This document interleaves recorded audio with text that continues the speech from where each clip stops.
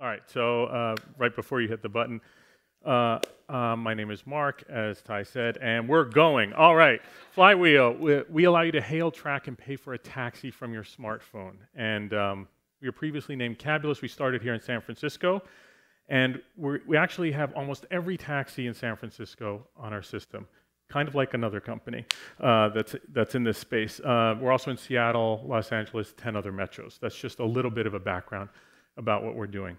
The way we look at this is, people have been taking taxis for a long time. They're passengers, they're drivers. How do you put those people together and create a delightful experience in a much more efficient way than has been going on previously? And so if you think about the things that people complain about with taxis, they are things like, I call on the phone and I'm not sure if they're going to show up. It takes a long time. I don't even know when they're going to get there. And some cabs are dirty, some drivers are bad, they're rude, they drive too fast, or they're on their phone. So the way we're solving those things are things like using an app instead of calling the phone.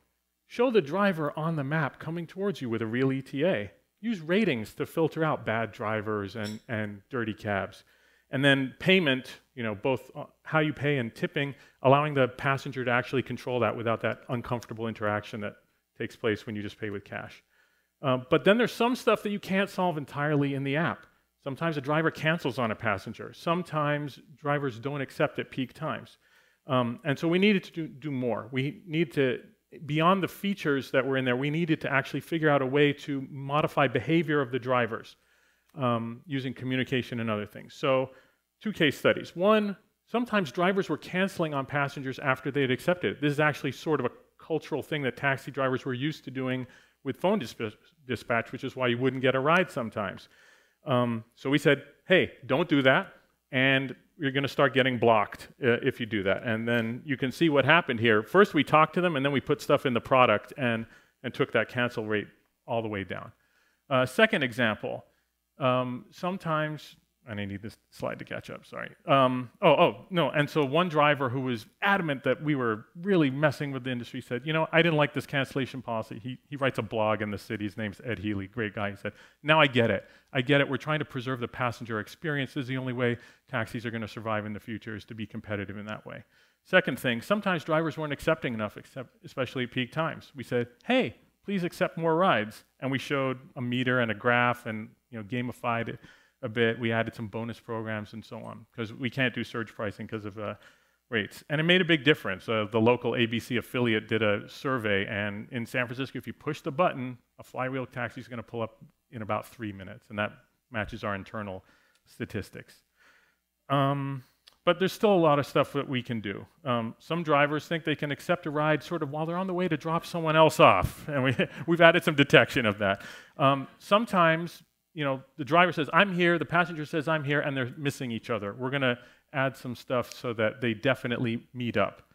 And then on the other side, some drivers had bad experiences too. Passengers were, not showing up because they called 5 taxis and then just took the first one.